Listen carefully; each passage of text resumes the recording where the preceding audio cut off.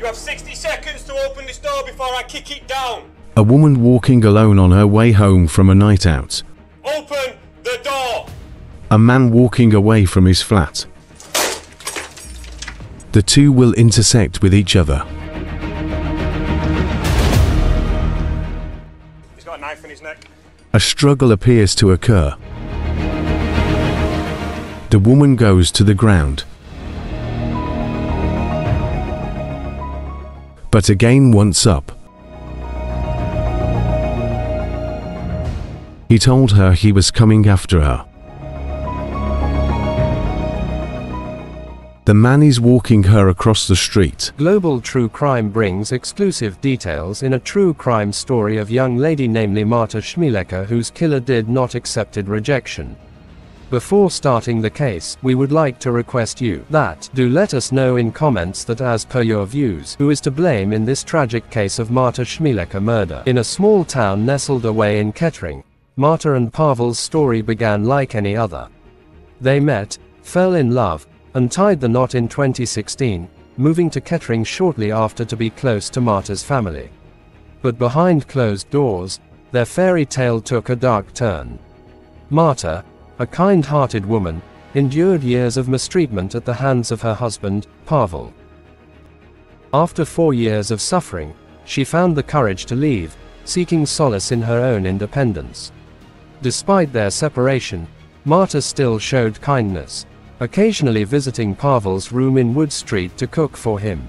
Little did Marta know, one of these visits would mark the end of her story. In 2020, Pawel visited Marta at the shop where she worked on Rockingham Road. He was upset and confronted her about her interactions with other people.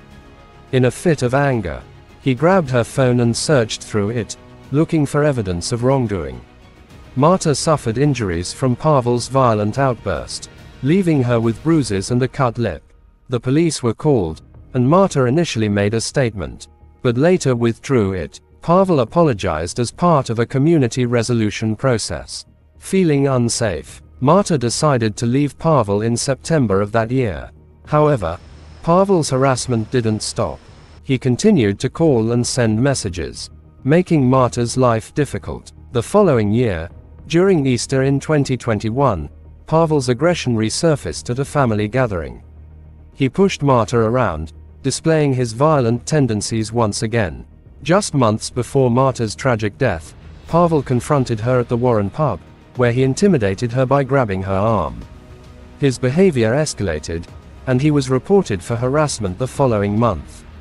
Despite the turmoil in her personal life, Marta remained dedicated to her job at Seaver in Corby, working a 4-day on, 4-day off schedule.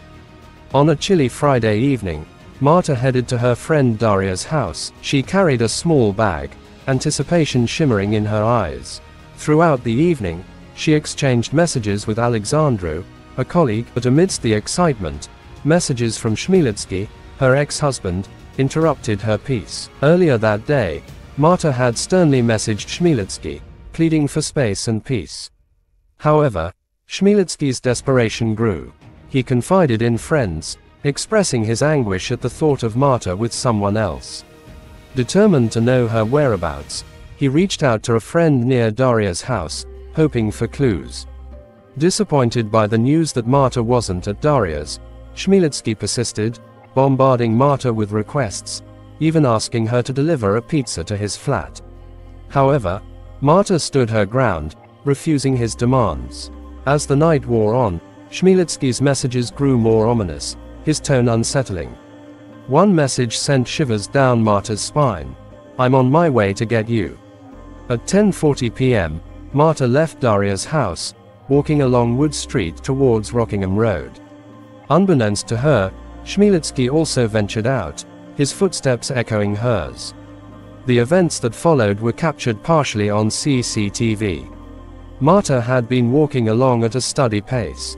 She was captured on CCTV.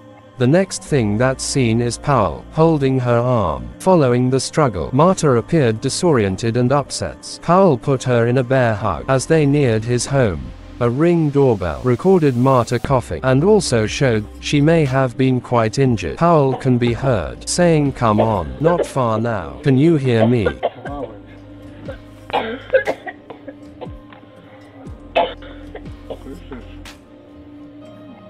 And in those chilling moments, the stage was set for a tragedy that would shake the quiet streets of Kettering to their core. At 10:56 p.m., inside the Wood Street terraced house, Pawel, consumed by jealousy, seized Marta's phone to scrutinize her messages for any hint of romantic involvement.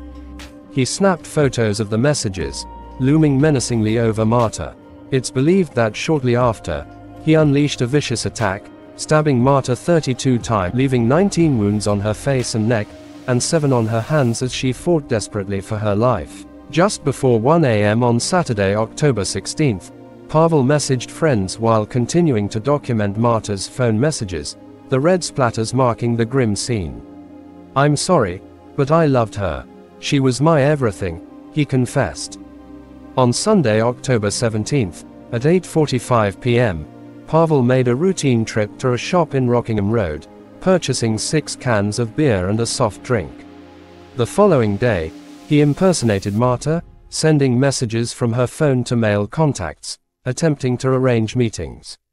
Growing increasingly worried, Marta's family noticed a shift in her messages. Instead of her usual phone calls, impersonal messages arrived, and Marta failed to show up for work in Corby. Her sister-in-law went searching for her. After a call to the police, officers rushed to Wood Street.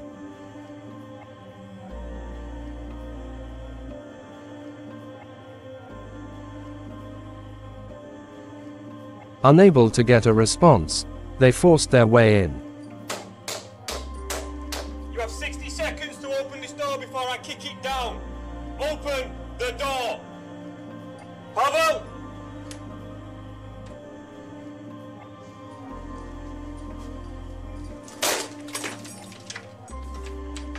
Stay there. He's got a knife in his neck. Inside, they found Pawel lying on his side, a knife embedded in his neck. Another blood-stained knife lay nearby. He was bleeding heavily from up to 9 knife wounds in his neck and was rushed to hospital for emergency surgery. Police found out that Pawel's injuries were due to his own acts. Marta's body, partially unclothed, was wrapped in a blood-soaked duvet. 2 notes written in Polish blamed Marta's alleged deception and unfaithfulness for her demise. The community was stunned by the tragic turn of events. Marta's gentle spirit had touched many, leaving them in disbelief at the violence that had unfolded. On October 21st, after his injuries were confirmed as non-life-threatening, Chmielecki was arrested in his hospital bed on suspicion of Marta's murder. Although he refused to comment in interview, at Northampton Crown Court on March 3, 2022, he admitted killing her. The investigation into Marta's death, run by detectives from the East Midlands Special Operations Unit, EMSOU, uncovered a picture of a jealous, controlling man who had stalked, made threats and had been violent to Marta since the end of their relationship. As the investigation unfolded, it became clear that Marta's journey to freedom had ended in tragedy. A post-mortem showed Marta had suffered 32 sharp force injuries, 7 to her right hand, 5 to her shoulders and upper arm, 1 to the left breast and 19 to her face and neck. A combination of the stab wounds to her neck were the direct cause of her death. At Northampton Crown Court on Wednesday, September 6, Chmielecki was sentenced to life imprisonment with a minimum term of 18 years and 4 months. This was reduced by the time he has spent on remand to 16 years and 170 days, after which the parole board can consider if he is able to be released. His Honour Judge David Herbert said, "It's clear from the evidence that Marta was scared of you and was frightened you would end up killing her. Those last moments of her life would have been utterly terrifying, as you stabbed her repeatedly in the neck. You accept you intended to kill her and must then have watched her die lying in a pool of her own blood." Detective Superintendent Joe Banfield, who led the Northants Major Crime Unit at the time of the investigation, said, Marta was a much-loved young woman. She was a sister, a friend, an aunt, and she had a very bright future ahead of her. That future was extinguished by the actions of a violent and jealous man. He wouldn't accept that his relationship with Marta was over, despite her repeatedly telling him that it was, and her repeated attempts to distance herself from him. Tragically for Marta, his efforts to maintain a hold over her and to remain in a relationship with her had a tragic ending. After a violent and sustained attack using a knife, he remained in his room with Marta for up to 3 or 4 days. Throughout this investigation, despite the overwhelming evidence, he refused to fully admit his part in what had happened, which has led to an almost 2-year delay in the family receiving justice today. I'd like to pay tribute to her family at this point, who, despite the delays, despite the harrowing nature of this crime, have remained dignified and have dealt with everything thrown at them with a creditable amount of candour. I'm pleased today with this sentence.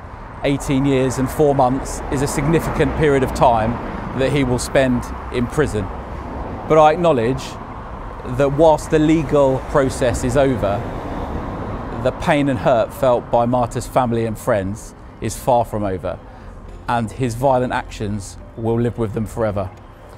I hope that he reflects on his actions over the next 18 years and 4 months, the minimum period of time he will spend in prison, and that he will become a better person for it. Finally, I would like to thank everybody involved in this investigation.